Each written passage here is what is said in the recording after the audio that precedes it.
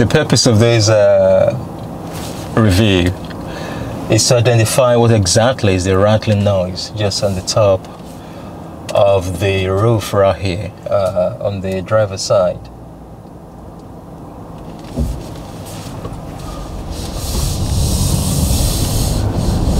Just recently I started to notice the rattling noise when I am on the motorway speed. So if you're just cruising around towns and cities, that's fine. But it's when you are at the motorway speed, you are 70 miles an hour, that you notice the rattling noise of the winds. It's got something to do with the winds, the headwinds clashing onto the windshield, the windscreen. But that side is fine, and this side is fine. It's somewhere just by the driver's side here that has an issue. So I've gone up there, I've identified that there's a rubber strip just underneath the rack holder. I don't know whether it's got something to do with the bike racks on top there. I'm not sure whether that noise could be coming as a result of the bike racks up there, because it seems to be somewhere closer, maybe somewhere right here, not on top here where the first rack hook is, bike rack hook is.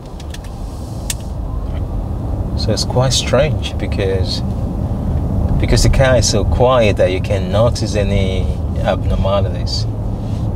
So we notice the tire noise faintly, barely notice the tire noise, but you notice the winds, especially when you are driving fast.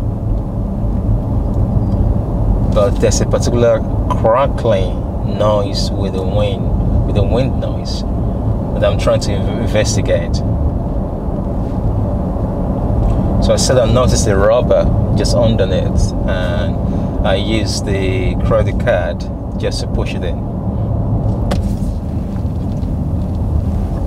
So but we're going to give these a good run now back home on the motorway, and we'll try to notice any wind noise that might. I think this is my junction right here. This is a bit weird. I've not come through this place a long time, so the road is unfamiliar.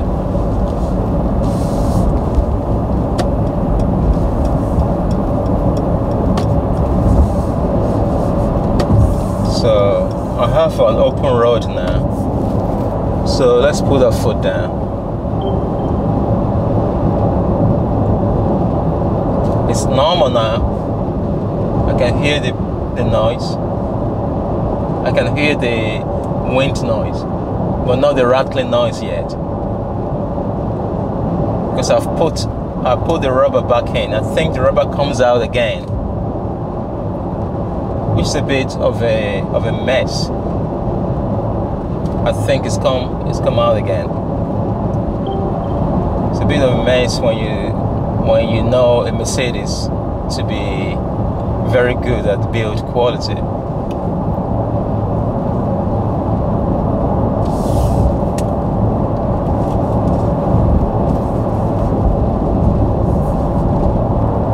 I'm still trying to listen to it. I can still hear it faintly.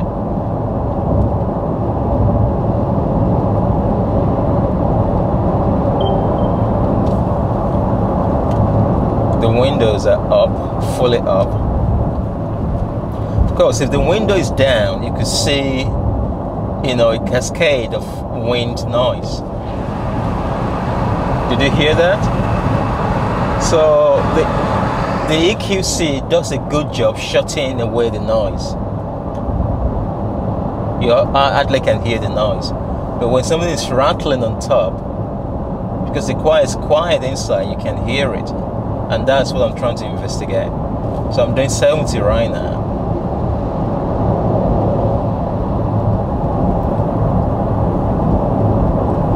I can hear it. Not as loud as it was yesterday, so I might have figured out what is going on.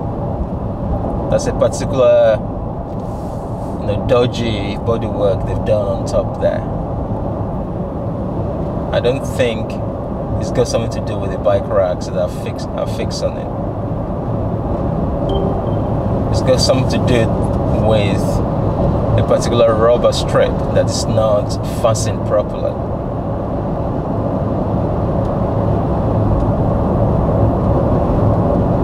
I can hear you better there.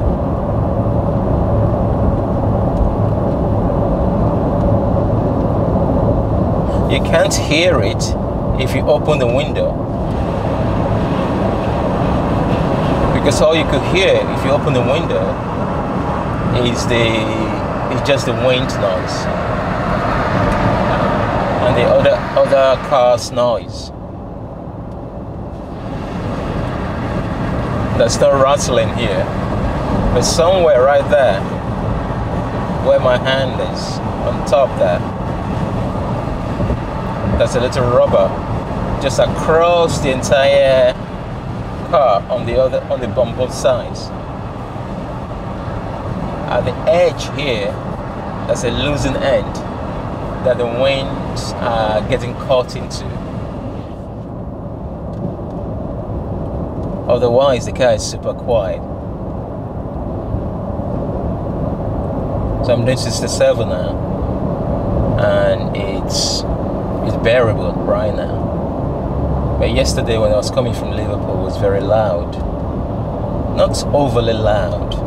It's something that an engine, if it was a petrol or diesel, the diesel engine would have covered it up. It's because it's an electric car, super quiet. That's why I could notice that little, crackles.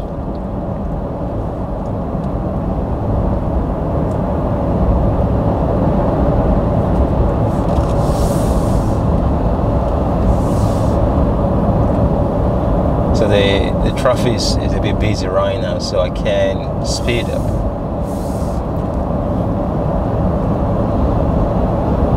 But hopefully I've managed to identify what happens. I know there might be other people out there who might experience the same thing, because they build the car the same way. Because this particular car was actually built. Now look at that car in front of us. That's the GLC. That GLC, that is the platform they use for this car, for the EQC. So the GLC, that's what they customized for this car. So Mercedes-Benz tries to save money by not building this car from the ground up as a new dedicated platform for EQC. So most of this car's parts, and they're from that car in front of us right there. Just very coincident that car is in front of us. So from the GLC plant, they are manufacturing the EQC. Of course, it's a different shape. They kind of shape it differently. So they probably have some logistical issues, some technical issues, because they're trying to make a different car to fit a new car. So perhaps that's why they have some issues with tying up the loose ends properly. Apart from that, there's nothing really wrong with the car. The car is superb. It's very comfortable to drive in. Well, the GLC is going my direction, but the EQC is a bit longer, possibly maybe about 100 millimeters or maybe 150, and slightly taller as well. I think the GLC, the one in front of us right now, is, I don't know whether this is actually the DE version. I think this is the hybrid version, but they just use the same platform for this car. maybe the boot size, I don't know, the boot size of this one is about 500 liters. Maybe the boot size of that one, I don't know whether it's smaller or slightly larger. I need to look at the data. If you know, let me know. Just put the comment below. So, ladies and gentlemen, my investigation, I think, is successful, partly because I managed to push the rubber in a little bit with my credit card, and the noise, the road noise, the wind noise, the crackling noise kind of reduced a bit, but it's not been totally reduced. Hey, it's Wale here. Now, what I thought the squeaky wind noise on the motorway speed, 70 miles an hour, could be is this. Now, if you look at this particular strip right here that runs across the edge of the car. Now, underneath that is a rubber strip. Just hold on, let me try this. Now, can you see the rubber strip here? I don't know whether you could see. They go through like that. I don't know whether you could see just right there inside. And they're supposed to terminate here. But what I found in my car is that the termination ends here. By the way, the one you're looking at right now is the remedy that I've just put into it. I'm going to talk to you about that in a minute. Now, the rubber strip stops here. Stops here, somewhere here.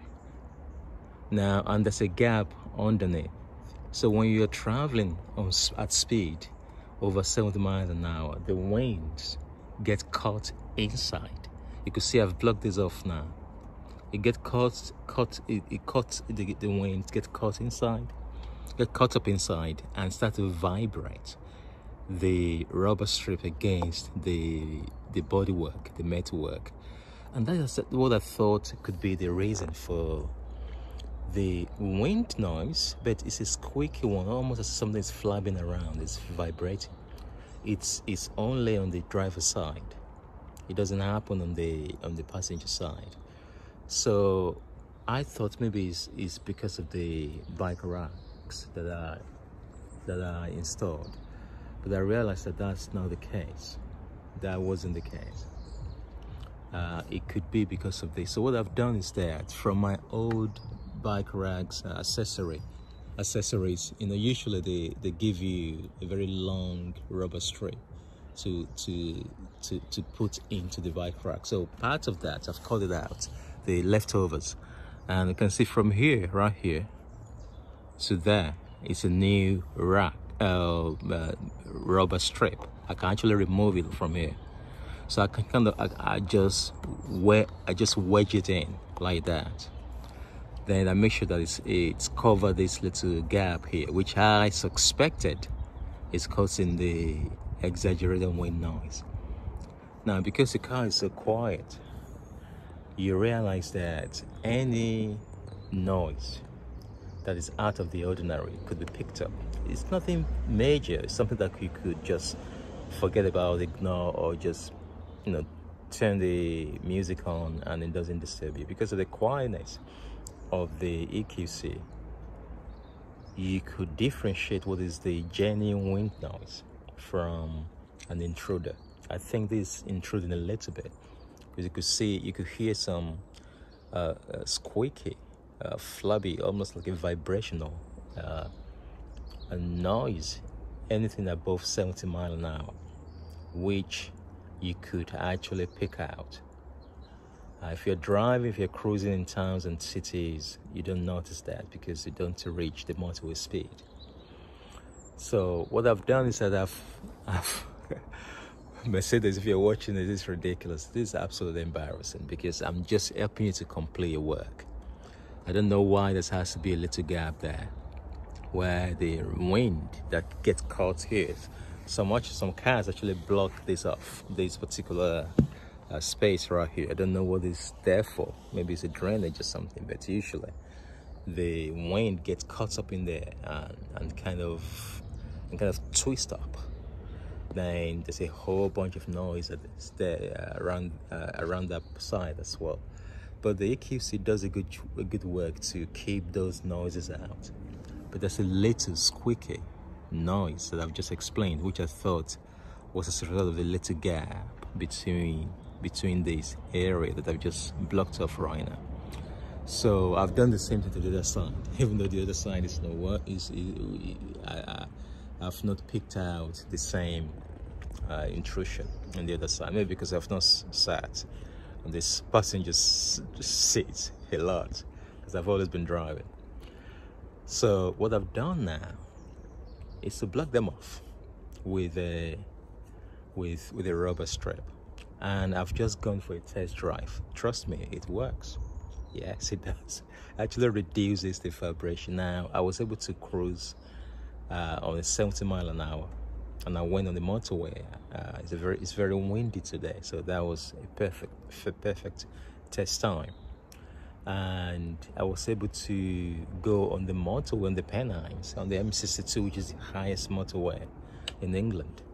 So that's crosswinds everywhere, headwinds, tailwinds, whatever you want, depending on where you're going, you know. So it was a lot helpful. Now at 75, at 80, I could hear a little bit, but not as pronounced as it was before at 70 mile an hour. So maybe 85–80% effective, what I've just done right now. And so and because of that, I'm quite happy with that. So I will let you know that it's developing. Maybe you are experiencing exaggerated wind noise on the driver's side. I don't know whether many people have experienced this, but I'm making this video just to let you know that part of your troubleshooting should include making sure that your rubber strip here is not loose and it becomes flabby, because I actually first of all use the credit card to push it in properly. Then I put an overlay on it. You can see the overlay right there from here to there. It's nicely wedged in. If I want to remove it, I could just remove it easily. I'm lucky it appears to be the right size for it. Some of the leftover rubber strips that will go inside this particular bar. So it's what Oladipo here. Please leave a comment if you've experienced any squeaky, almost like a vibrational wind noise on the EQC at motorway speed, and let me know what you've done to correct that. Okay, please subscribe and like it, give it a thumbs up. Until the next video, keep smiling. It's not that bad.